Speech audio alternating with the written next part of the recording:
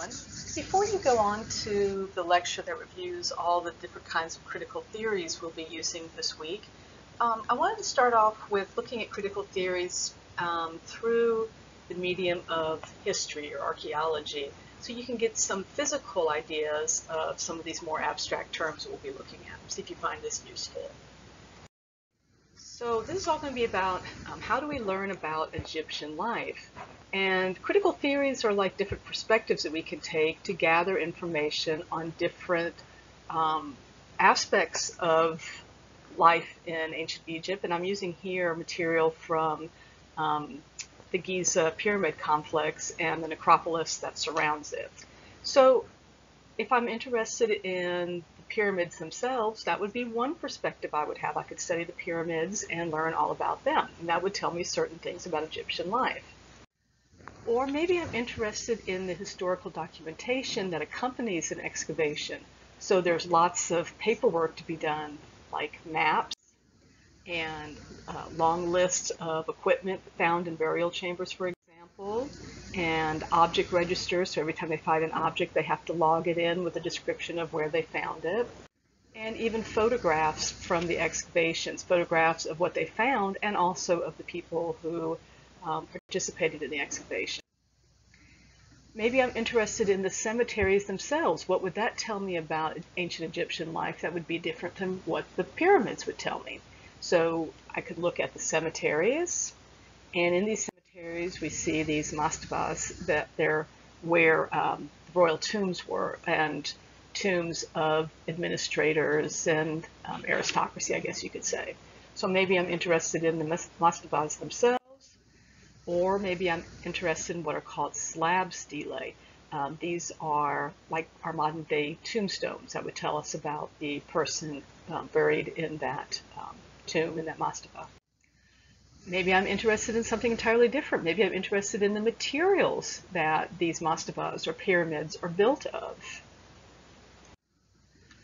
Maybe I'm interested in the burial chapels themselves, not the entire mastaba, but just the burial chapels and what's on those particular walls, the sarcophagi that are found within them, the different styles of sarcophagi and how they're made. Or maybe I'm interested in the development of canopic jars. These are the jars that held the organs of the deceased that they would need in the afterlife, and they changed over time. Maybe I'm interested in what I can learn about Egyptian life through the evolution of hieroglyphics. And we see some of the hieroglyphics here from that previous slab stela. What can I learn from wall paintings on these chapels, right? I can see all kinds of activities that are done. I can examine wall paintings to see what I can learn about the ancient Egyptians. I can look at carvings. There are different kinds of carvings. This is sunken carving, where you see the lines go in. And then there's raised relief carving, which are often painted. What's the difference? When would they do one? When would they do the other? What does it have to do with Egyptian life? Maybe I'm interested in the tools that I find when I'm excavating. What do these tools and the changes in what the tools are made of, what does that tell me about life? See, these are all different perspectives. What about statuary? What does that tell me? Well, these are rock-cut statues. And this is a limestone statue, freestanding. This is a mother and daughter, perhaps. And then we have these odd, what they call reserve heads, that they're not sure what they're for. What can I learn about these burial chambers and Egyptians' ideas about the afterlife through these heads? What about if I'm interested in gender? What were the different roles of men and women in ancient life? Again, I'd look at wall paintings and statuary and lots of other things. And for example, in this wall painting, I can see that females are always painted in this light yellow color and males are always painted in this reddish color. I can learn about different levels of society if that's what I'm interested in. Maybe that's my main focus, is on the different depictions of levels of society. For example, here I have servants tending a fire. This one's kneading bread. The different kinds of carving and statuary are different for the elite. That's the kind of statuary we would normally associate with ancient Egypt. But everyday people had statuary as well, and this is what theirs might look like. What about the different activities? Well, I can learn about what kind of animals they ate through these activities. For example, these are hunting ducks and that sort of thing in the marshes. And here I see people going out on boats. I can learn what kind of boats they had, how they were built, how did they propel these boats, how many people did they hold. Maybe I'm interested in ancient Egyptian clothing.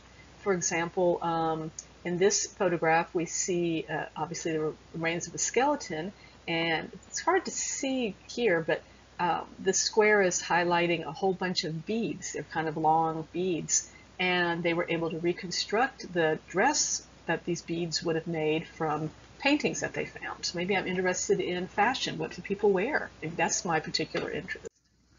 Or maybe I'm interested in jewelry. Again, from the paintings and from objects that are found, I can learn about ancient Egyptian jewelry.